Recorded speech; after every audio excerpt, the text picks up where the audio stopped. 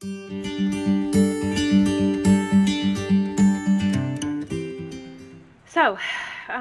I am out in the garage studio, and I'm just going to do some things that I've learned while watching some videos.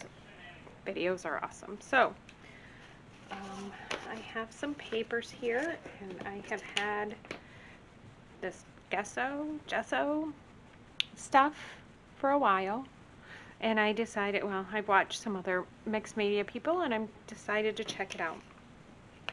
So I found some sheets of paper. This one here is an old jelly print, and I just put some on there, but it was really kind of weird because it, like, the color transferred, but I'm going to check it out anyhow. I also grabbed some papers. This is out of a Natural Awakenings magazine, and I put some, you can kind of see the texture on there that I did. So we're going to try some textury stuff. I also have, this is our local newspaper that comes, and I just put some gesso on here to see how that works. I took a magazine and I gessoed over that with some thicker spots and some thinner spots to let the texture through. This is another sheet from my jelly plate fun, and I just put a really light layer over this of the gesso. So that's where we're starting with. Just to let you know, I have some handmade stencils. These are just some circles, and I like circles a lot. Some plastic ones that I've cut in some basic shapes like stars and triangles, stars and triangles and circles. I also have some store-bought ones that I'm going to be working with today. I also have in my piles, or my box here, is just some texture makers, from the things in the card to just things with texture on them. Actually, my favorite thing I was just fiddling with is this thing, which my husband told me was a grill cleaner. So there you go, a grill cleaner. I have some clean water. I have a tray that I will be using as a palette, since I'll probably pull out my acrylics. I have some paint brushes of the cheap kind. I think these are from a kid's set. I also have a palette knife, and I think this was like a skewer from at a party I was at. Yes, I pick up everything. I also have some modeling paste because I watched a video on using that. And I have some old school stencils here. So I'm just going to be doing a bit of playing. And just to see what I have my cloth here also, just for fun. I have an apron on because I think it'll be messy. So one of the things I was going to start with is getting some colors together, just to work with. And I think because all of these kind of have a blue-green theme kind of going, or has blue and green in them, that I'm going to stick to that. Except this one has red, so we'll work in the complementary. But I'm going to stick to the blue, green, and maybe a little red or orange, just for sticking with color theory and things like that. So I'm going to set these aside a minute while I pull out I also have some other things over here I thought I'd try if I ran out, which is just a little paper bag. I jelly printed, and then another sheet with jelly prints on it. Hey, Ash. Hey, shut that door, please. Thank you. So I'm just going to go get my colors. I have a blue. I think there's a green around, but I don't know where it is. Greeny. I swear. Oh, here's a green. I'm going to grab a white right here. It's already out. Some white. And then I'm going to see, I don't really want pink. Oh, is this poppy red? I'm going to take this one.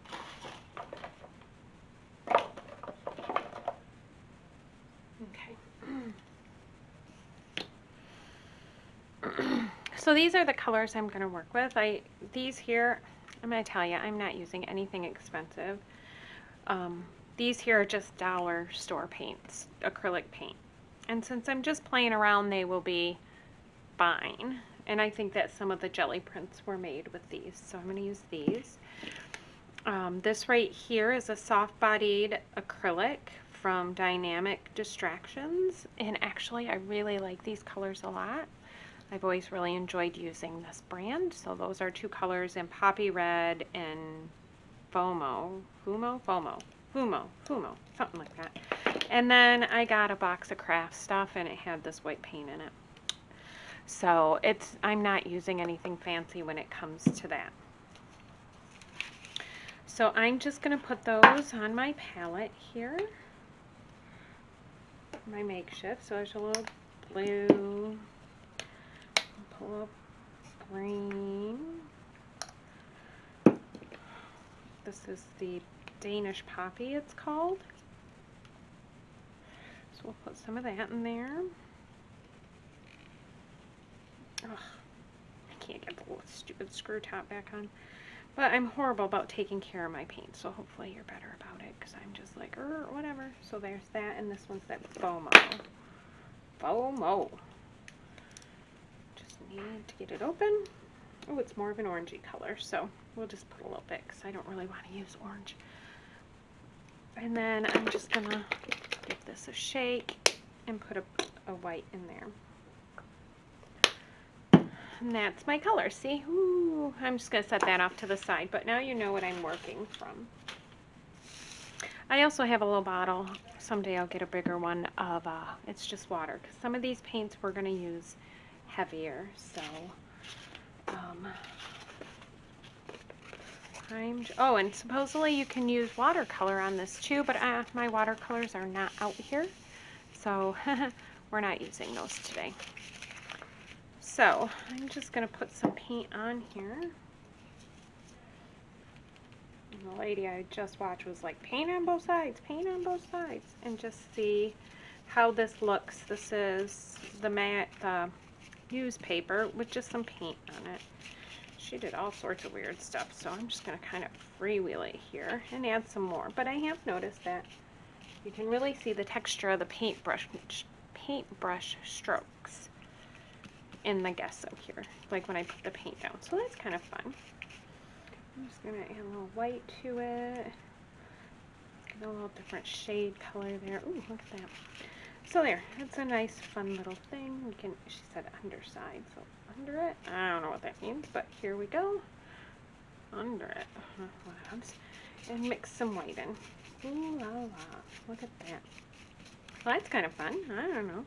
Gesso's kind of fun. I've never really used it before, have you? And these, she was making backgrounds. She was a scrapbooker of sorts. I got too much water.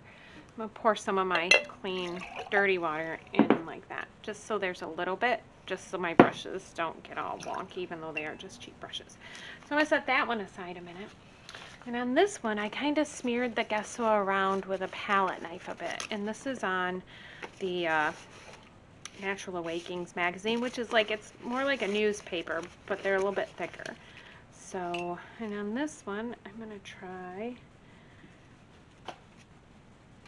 to get my brush clean, because, oh, look at what happened. See, this is what happened when you put your brushes too far in the water. This one just lost its mind. It lost itself. So I'll be gluing that back together. Thankfully, they're just cheapies, right? So I'm going to grab some of this blue, I think, and I just want to, like, how does that work on here? She also later tried, she took this, she called it her Inky Binky, but I think that's kind of weird. Ooh. Let's see how that works on it. So that's kind of fun, isn't it? What if we get it really watery? She was watering them up a lot, but she was using a heavy body paint. So that's different than my soft bodies here. I do have some heavy bodies, but they're kind of boring colors. So what's this? This is a little bit lighter. I feel like all my paints are kind of drying out. I don't know. Just squish it in there. All right. So put that in there.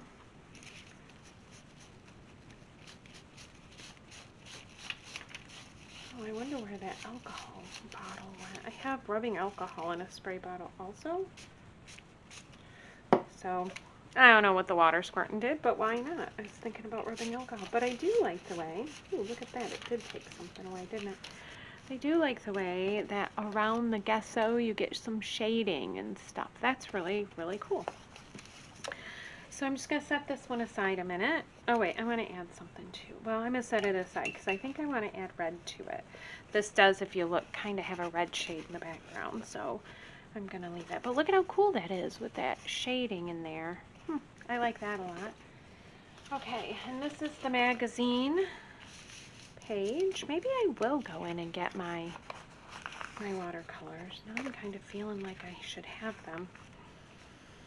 And I want to clean up my, well, we can use this watery brush up here maybe. What's this do? Ooh. There we go. Oh, that's kind of fun, isn't it? There in the blues. Oh, what's it doing over here? So, here's that. I'm going to use my brush thing here again. And oopsie, I would like to have a watery or red. Because these beautiful tiles, I guess those tiles kind of have an orange to them too. More of an orange tint. So just to get some color variation in there, I'm going to grab a little of that orange with it. So here, oh, that's kind of fun, isn't it? Tell I still have some blue on my paintbrush because I'm getting a purple color, but you know, we're gonna go with it because why not? This is just an experiment to see how these new techniques I learned work. I haven't really experimented a lot with acrylics and their tools, so this is kind of a new thing for me. And I know, probably not that exciting for you, but that was really kind of fun. I'm going to pause the video a minute and I'm going to run and get some watercolor and see what we can do. Wait, ooh, I might not have to. I might have what I need right here. I guess that pays to keep all your stuff here. Oh, no, those are gouache. Okay, I do have watercolor here. They're not the, that's not watercolor. They are not the normal watercolors I use, so I'm not really sure how well their colors will go, but we're going to give it a go. So I have two kinds in here, but there's a Prussian blue. What blue do they call this? Prussian blue. We'll use this one. I don't even push up on my things the right way. I am like the worst artist ever. So if you're really picky about that sort of stuff, don't ever, ever, ever let me borrow your stuff because I can't do it. And I'm not saying that to be mean to myself, it's just what it is. I thought I'd find a nice red in here, or something, a green. We'll use this green. This is sap green. But there isn't a red that I'm happy with. So what's this? Crimson Lake. Oh, that feels stiff. What's this? Crimson Lake. It doesn't even look red on the wrapper. Look at that. It looks brown. So I'm going to try those ones. And I'm going to look for another palette for them. I think I have one. Usually I have, oh look, these will work. Oh dear me, they're a mess. Maybe not. But I have well, I'm only using a handful of colors and somebody will be like, oh, you're being so wasteful, but I may use these plastic cups instead and just call it good. It's fine and good. It'll be all right. So the next thing we're going to try is watercolors. And I have, like this one is the one I really wanted to try with. So I'm going to squirt up. Oh my dear Lord, this is so embarrassing. Sorry, you got to wait through me struggling to get my crap open because they have glue, you know, because I don't take care of this stuff. So lesson learned, lesson to ya, however you want to say that. So I'm just going to put some in there. Where's my squishy, squishy squirt bottle?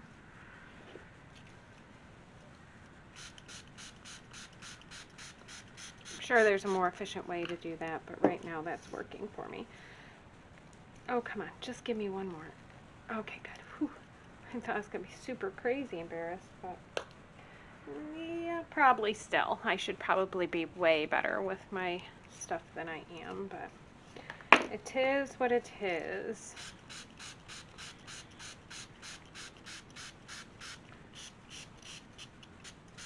Okay, so I'm going to try this one more time. Not that one. This one more time. See if I can get a good grip on it and see if I can get it open. I probably... Oh, I got it.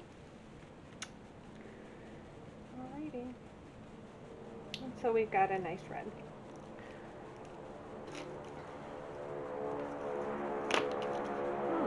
Airplane flying over.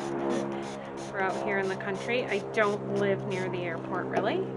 The local airport. It's not internet. I don't know what it is flying over us, but it's pretty low, it sounds like. Okay, so I don't know. I grabbed another Crayola brush. I'm not using anything fancy on this, and I'm just going to mix. I want to try this red, really. I think it's kind of cool. I want to see what watercolors will look like on the gesso, right? So here is some watercolor, and it's not wet, you know. Look at the difference as I cross over onto the blue that didn't get any of the gesso. So that's kind of fun. That's a nice difference in layers and textures and things like that. So I'm just blur, blur, blur, I don't know, checking it out. We'll probably let that dry. Look at that. That's kind of cool too. But this is all watercolor. This isn't really watercolor paper I'm working on. So you're probably going, Leslie, it's not watercolor paper. And I'm like, I know. And yet, here we are. So we're going to leave that as that. Like, whoa, look at that. That's cool.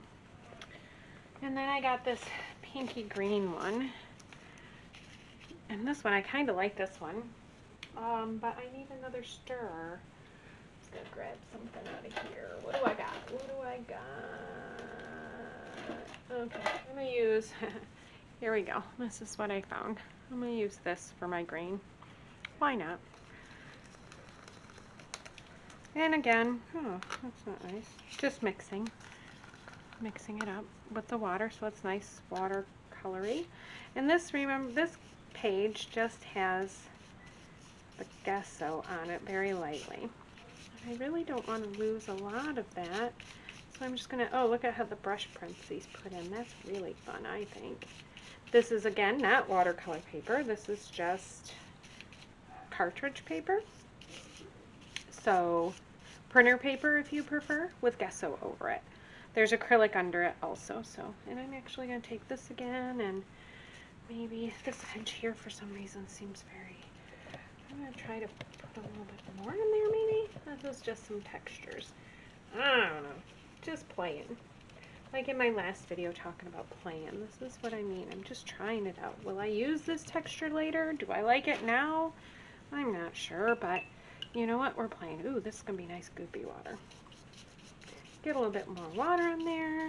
Does it run on this? How is that running? I don't know. Oh, look, it does run on the one side. So we'll let it go, because you just never know what texture you might find in there later that you think is really pretty groovy. Groovy. Okay. So that's another one that we did something upon. Back to this. This is, oh, it's got water on it. Oh, it's not quite dry yet. Do we have another one that is dry? Oh, are you dry? Not yet. So, we're not dry yet, so I'm going to take a break, and then I'll come back.